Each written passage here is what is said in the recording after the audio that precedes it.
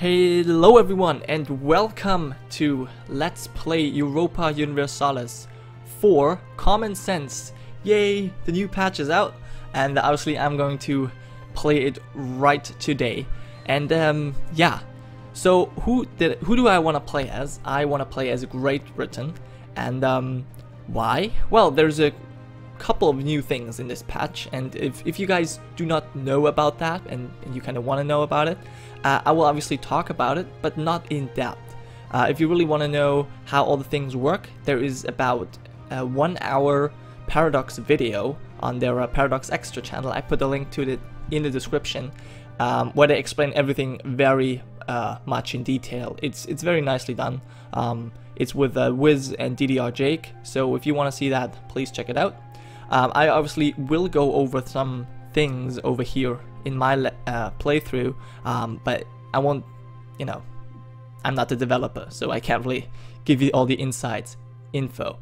But yeah, I do know some of the things, and I've picked Great Britain because there's new things about religion, especially Protestant religion, where you can customize your church. So that's definitely something I want to do. Let me show you right here. So you can you have church power that develops over time, so definitely want to do that, and you give some unique bonuses to your church, so I will do that. I also like the new parliament system.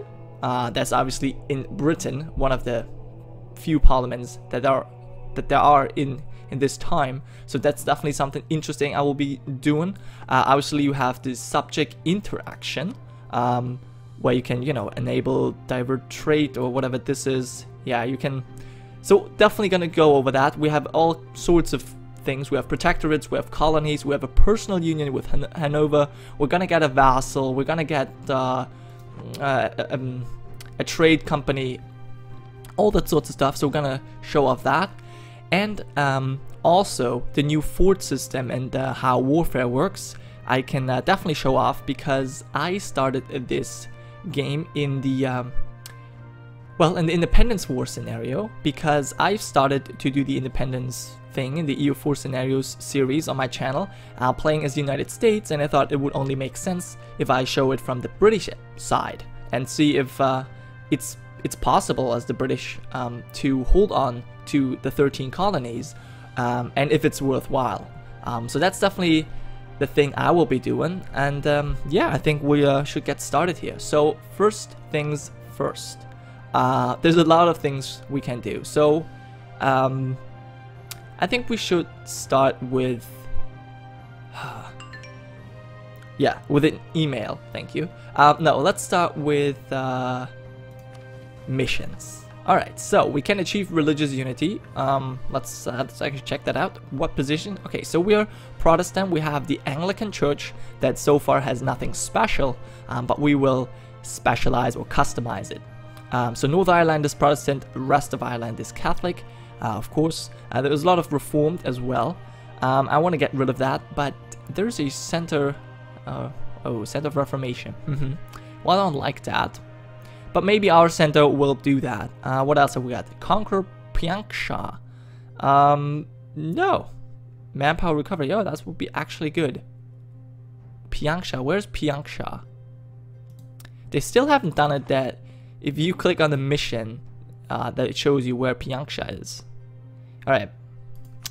Let's find that. Pianksha.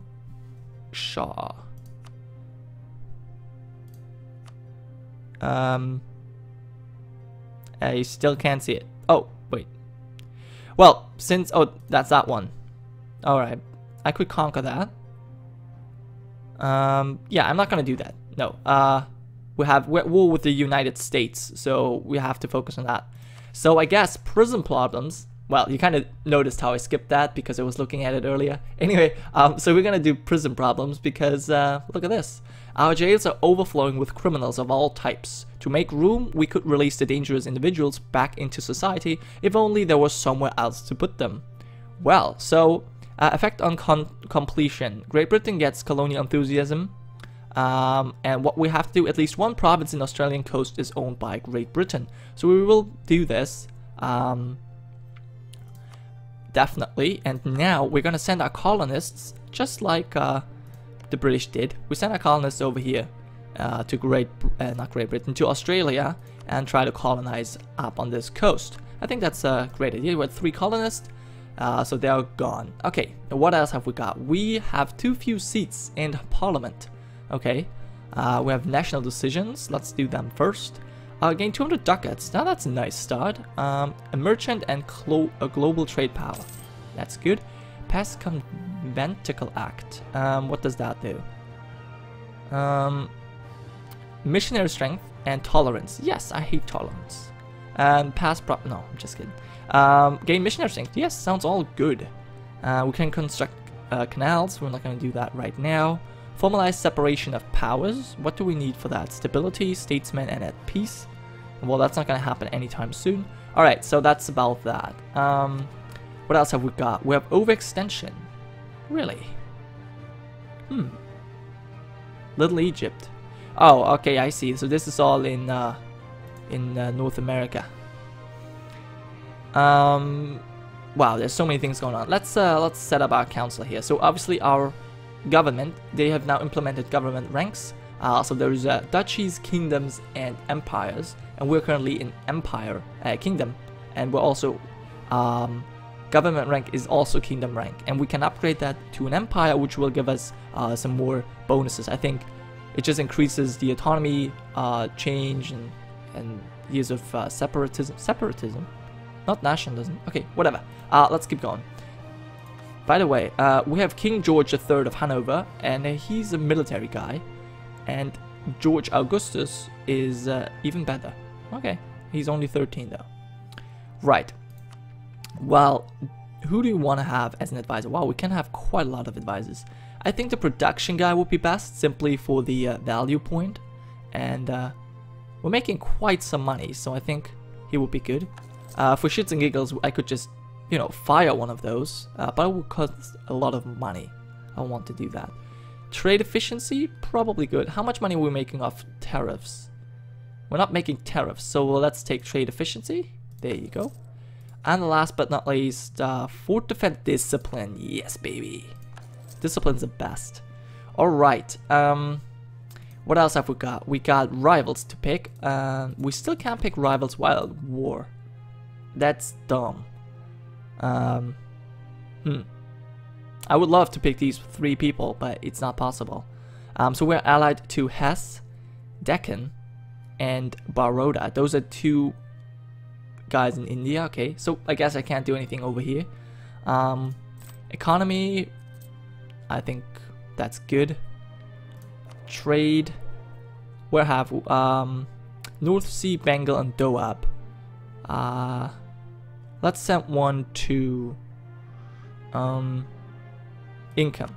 What's the highest income? Yeah, send him over here. Transfer trade power. Alfred Cluster. Wow, we're making so much money, 58%. It's pretty good. And where was I? Trade. Technology, nothing I can do here. With 27 on all of them. Nice. Ideas. Okay, what have we got? We got all of our English ideas. Yeah. Navy, diplomatic relations, trade, unrest, discipline. Okay. We got administrative, exploration, maritime, quality, economic, and expansion. We are currently doing trade, and in 2 more admin tech we can get 1 more. I think we're gonna go for one of those, but we'll see.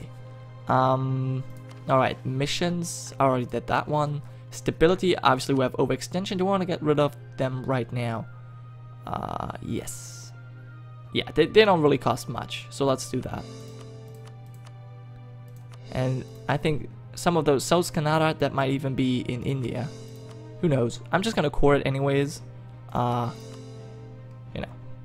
Wow, that costs a lot of admin points. What else have we got? Right, we can't do our church yet. We don't have enough power, and that will rise by 0.18 each month. Okay. Religious unity is a problem, so we'll have to start by converting Shetlands. Alright. What else have we got? Military. What's this? Mothball of forts? No, I won't do that.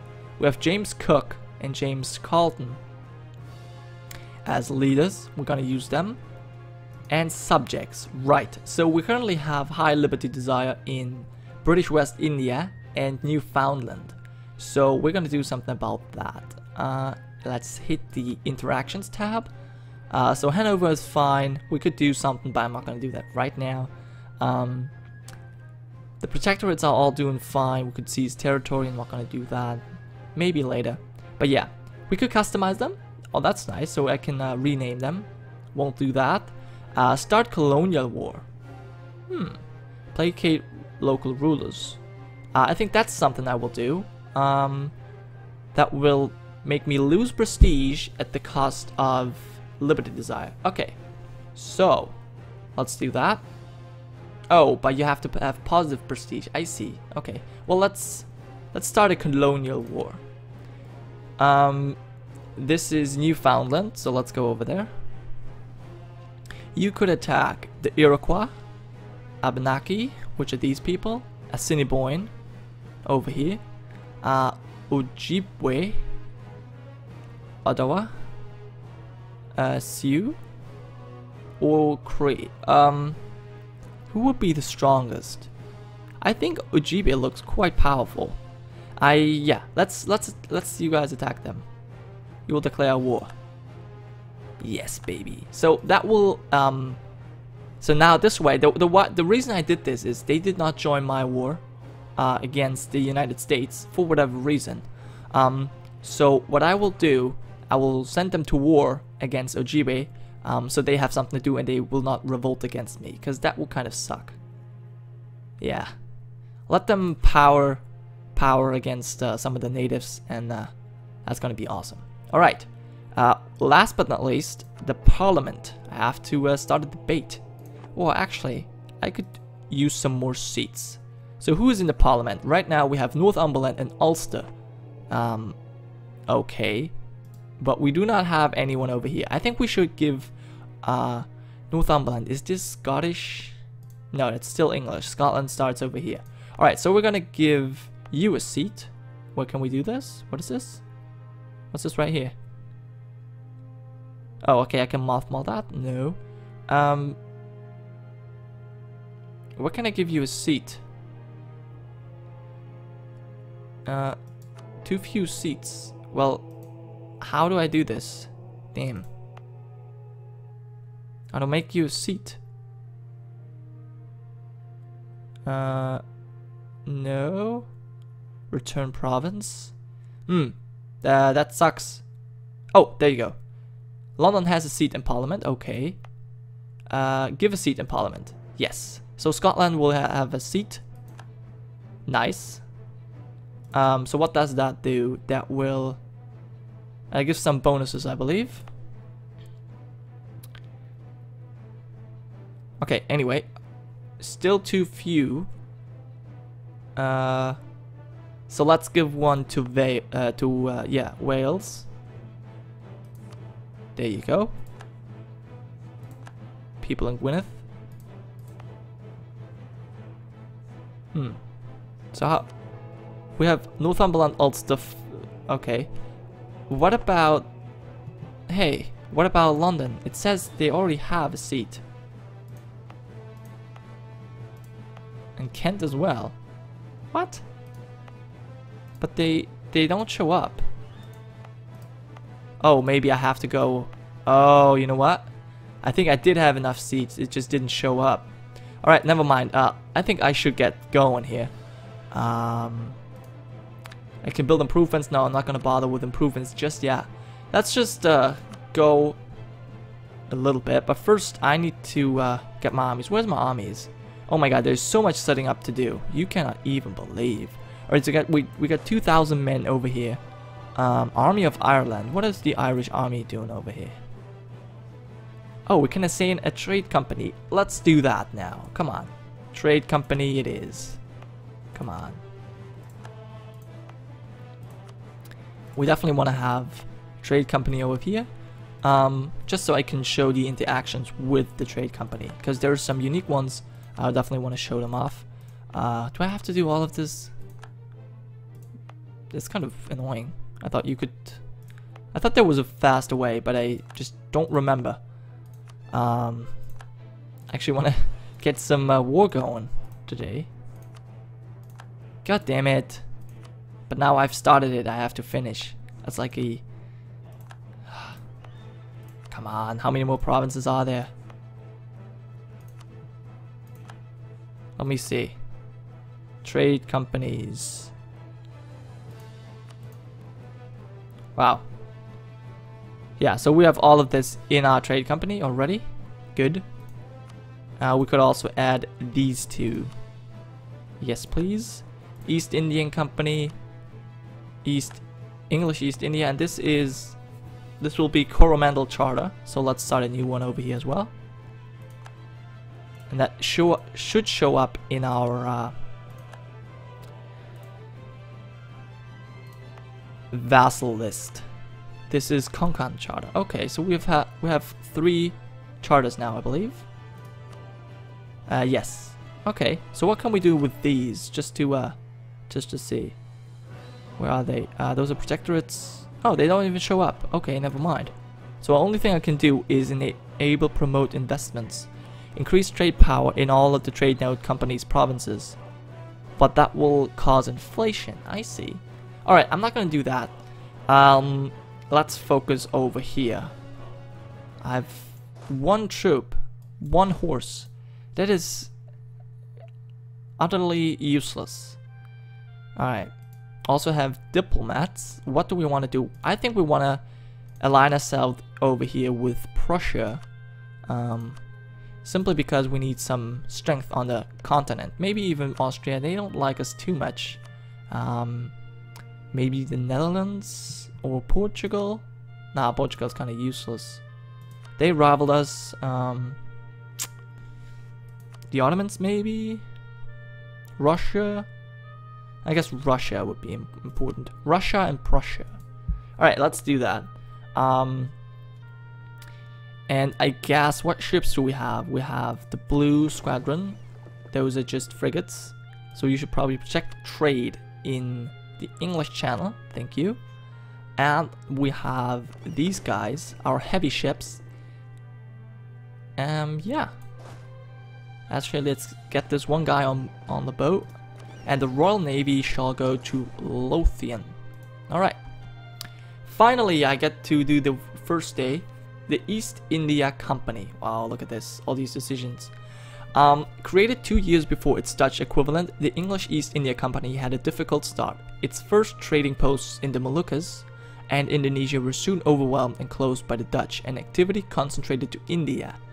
It is there that she would know its greatest success, from small trading ventures of harbour factories to the large Indian empire built by Warren Hastings and Robert Clive, or Clive, that would control most of the Indian subcontinent. The company would outlast all its competitors and would only be taken over by the British government in 1867 in the wake of the Great Sepoy Revolt. Oh, right. We will exploit this, so we get another 100 ducats. Nice. And trade embargo by the United States. Well, that sucks. Shawnees and Federation. So many pop-ups will come up. That's good. Hello.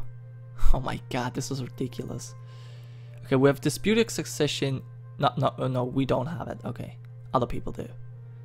Nice. So yeah, cotton imports. During the Renaissance, Indian cotton fabrics had become increasingly popular in Europe.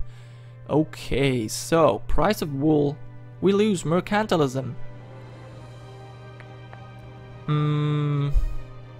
Or we lose trade power. Well, that's a tough decision. I like mercantilism. Where is it? I don't like losing it. No, I think I'm gonna do that. But for the end of the day, Bengal. Current trade power. Well, probably wouldn't hurt it that much. Mercantilism the right way. No, we'll not restrict free trade. There you go. Gain some casus bellis, also nice. Oh, and they've now enabled... Oh my... Are you kidding me? That cannot be the end of the episode. Oh my god, this is ridiculous. Well, yeah. I know you did not really see much of a... whatever. But yeah. I have to end this here. Otherwise, the episode will go too long. But let me just ship these guys over first, and then we'll see how things go. But yeah, I know there was a lot of talking and not a lot of gameplay. We didn't really cover many days, but I had to set up a lot of things. I had to set up my parliament. I have not even started a debate yet, so I definitely should do that. Yeah, I will do that next time. Thank you for watching, guys, and I hope you enjoyed. We'll see each other, well, at some point. Chief Gironca, signing off.